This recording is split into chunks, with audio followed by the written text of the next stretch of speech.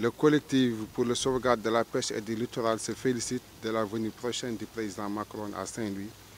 et particulièrement dans la langue de Barbarie. C'est l'occasion aussi de magnifier l'intérêt du président Macky Sall pour le secteur de la pêche. Nonobstant les relations sur le plan culturel et historique, Saint-Louis a toujours suscité un intérêt économique royal. Dans ce cadre, l'exploitation prochaine du gaz ne sera pas sans conséquence. C'est pourquoi, au-delà du discours politique, une analyse économique et sociale profonde devra être faite sur la situation des populations du littoral et de leur activité économique. Il est vrai que le président Macron, en fervent militant du climat, est très attendu sur les problématiques écologiques, notamment l'avancée de la mer, la houle, etc. Mais une attention particulière devra être portée sur la menace qui pèse sur les moyens d'existence des populations. Les ressources diminuent, l'espace de pêche se rétrécit, l'impact de l'exploitation du gaz sur les ressources sont autant de choses qui ne seront pas sans conséquence sur la vie des populations. Les jeunes et les femmes sont plus touchés, par ce phénomène. De ce point de vue, les rapports qui seront entretenus avec nos partenaires devront être plus équilibrés. En effet, les problèmes migratoires et autres découlent en grande partie des déséquilibres économiques. C'est pourquoi nous invitons à réfléchir sur un plan stratégique de transition qui prendra en compte l'ensemble des aspects qui seront affectés. Il s'agira aussi de voir les possibilités de reconversion et de redéploiement dans la chaîne de valeur de la pêche,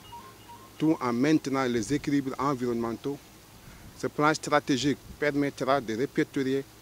l'ensemble des contraintes et de dégager des pistes de solutions avec des actions concrètes en termes de perspective. Pétrole bii di ñëw Sénégalais yi yëpp di tëb di kontaan waaye ñun dafa nekk njàqare si ñun ndax li tax mu nekk njàqare si ñun mooy fi ñu doon nappe foofu la ñu exploité pétrole bi donc zone bi ñu ne ñoom noo ko bokk lu ëpp si zone bi ñoom noo ko occupé waaye dama gis ni foofu moo doon suñu ay tool yi ñu doon bayee suñu doon ay baykat ma gis ni projet yi jaar Sénégal mboolem ku ñu jëlal sa suuf indemniser nan la fay nan la waaye ñun ñi nga xam foofu la noon nappe ñun fu noon nappet lan la ñuy nekkati ëllëg loolu bëgg naa président de la République ak naataangoom bi mu àndal ñu xalaat si ak société yi nga xamante ne ñooy exploité loolu ndax ñun kat léegi xamatul lan lañ war a doon fi ñuy nappe xat na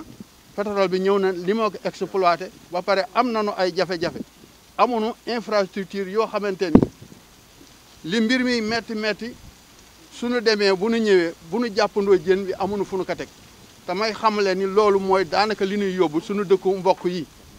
ñàkk infrastructure boo xamante ne mën na denc suñu jën wala financement bu nu demee foofu ñun moom la ñuy fekk foofu ndax lu nu jàpp rek foofu daanu ko jënd daan leen financé tamit nu napp kon ñun suñu politique de pêche bi jaaxal nañu bëgg nañu nu xoolaat ka wax dëgg yàlla nu jàppale pour ñun ndax ñun